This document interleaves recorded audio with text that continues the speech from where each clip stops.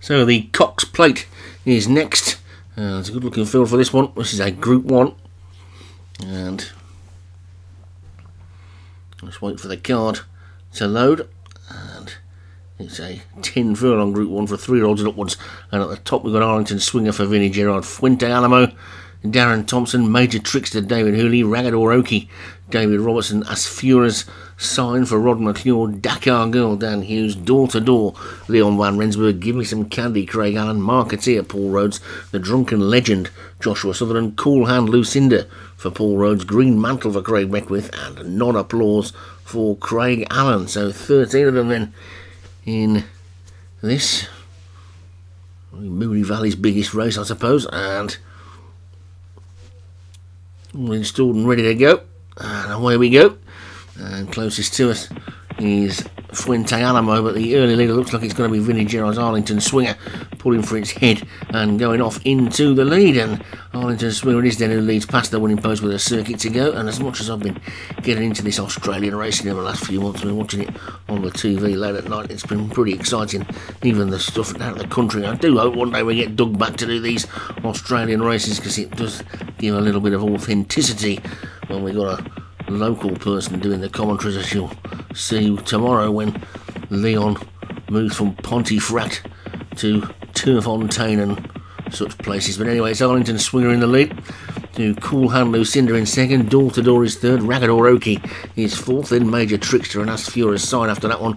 Fuente Alamo is next, then The Drunken Legend, and Give Me Some Candy with Dakar Girl, Marketeer, and finally Green Mantle, the back marker. But Arlington Swinger's got the lead, and it's a good 5 clear from Cool Hand Lucinda, who's in second. And watching the Australian racing, I'll be able to tell you that they will be referring to the Darren Thompson horse at the moment, Fuente Alamo, as 6 deep, no cover or whatever it is. But anyway, it's Arlington Swinger in the lead from Fuente Alamo and Give Me Some Candy. Then comes Door to Door and Asfura's Sign. The Drunken Legend is next. They're already down towards the final 3 furlongs, and Give Me Some Candy has taken it up from Arlington Swinger and Fuente Alamo. Then comes Cool Hand Lucinda.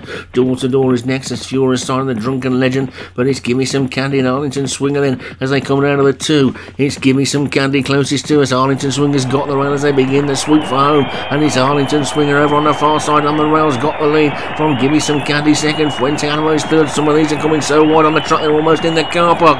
It's Arlington Swinger in the lead, being chased now by Fuente Alamo. Arlington Swinger jockey has a little look round. Non Applause is finishing fast and he's coming through on the outside. Non Applause might get up to steal it. Here comes Door to Door.